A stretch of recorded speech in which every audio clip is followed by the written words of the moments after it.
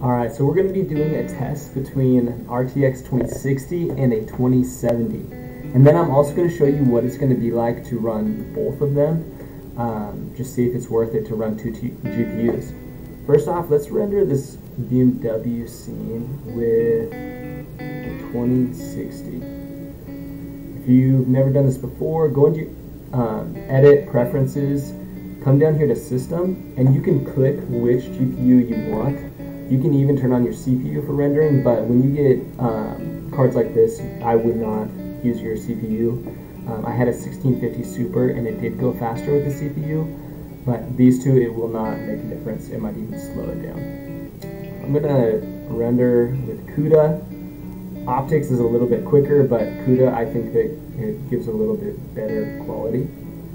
I'm leaving all the stock options. One thing that's important when you are benchmarking is to make sure persistent data down here is off. And here we go.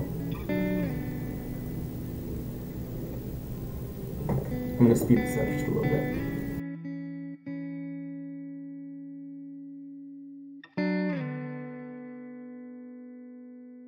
Alright, that took about 35 seconds. I'm going to leave that in slot 1 right here.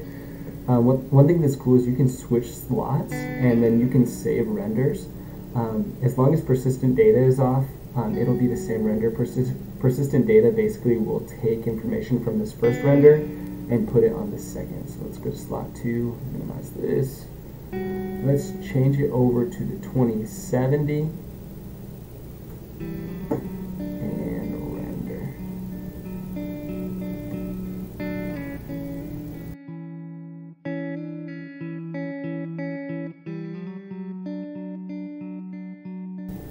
Wow, so it actually wasn't that much quicker.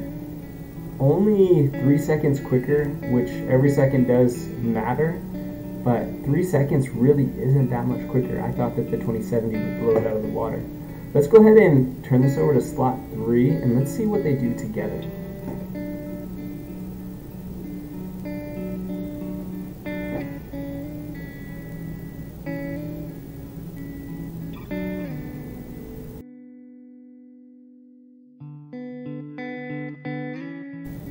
Wow, it literally cut it in half.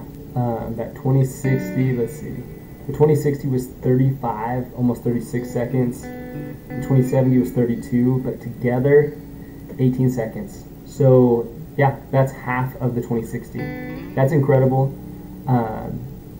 Actually, that's half of the, that's half the 2060. So that's pretty incredible. I didn't know how they would work together. They do great.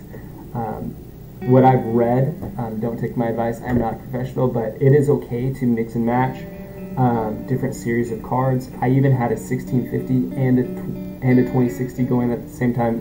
One had GTX, one had RTX, and they still ran fine. So yeah, here's my little comparison. Do with it what you want. Leave some comments down below. If you want to subscribe, I'll be putting some more Blender videos up, and have a great day.